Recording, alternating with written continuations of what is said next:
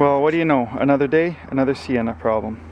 I just fixed this automated sliding door 2 weeks ago, and my wife tells me the door doesn't work. I've got the power turned off, so it's the manual door. This is what happens. That's it, it just jams. So I gotta try and figure out what's going on here. And maybe I'll be able to record it for you guys. So it ended up being a real easy fix. This spring here had come off and somehow, how can I get out of here?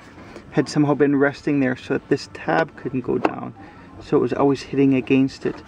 So when we put the spring back here, this collapsed down and now it moves freely again.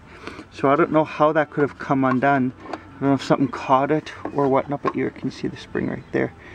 But that's what it was. So if this happens to your Sienna, check for that. Maybe you'll get off easy and it ended up being a 3-second job once that was spotted. And it's thanks to my brother-in-law who actually saw it.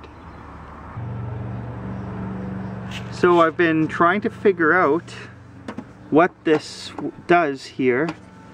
And then it occurred to me that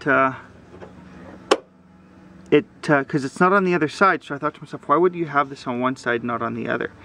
And it's for the gas caps. It says gas cap safety, so the door doesn't open when the gas cap is open.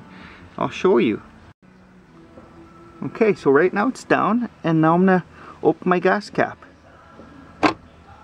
There you go. So that's what it's for. But there you go. Thanks for watching.